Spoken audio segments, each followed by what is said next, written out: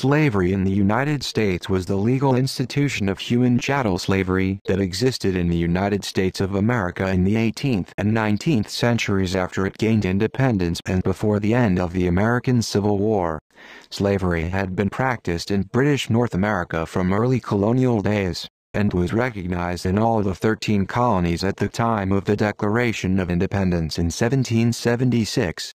Historically, the status of slave had become a caste associated with African ancestry, contributing to a system and legacy in which race played an influential role.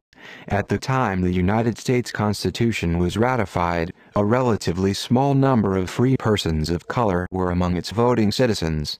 After the Revolutionary War, abolitionist laws and sentiment gradually spread in the northern states. In addition, as most of these states had a higher proportion of free labor, they abolished slavery by the end of the 18th century, some with gradual systems that did not free the last slave until the late 1820s.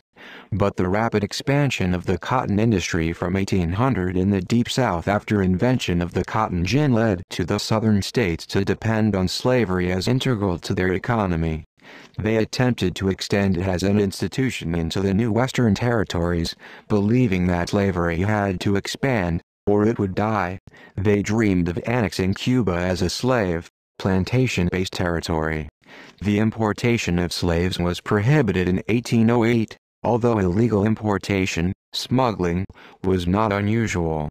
Domestic slave trading, however, continued at a rapid pace, driven by demand from the growth of cotton plantations in the Deep South.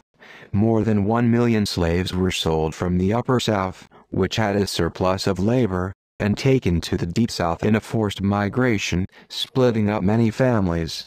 New communities of African American culture were developed in the Deep South, and the total slave population in the South eventually reached 4 million before liberation.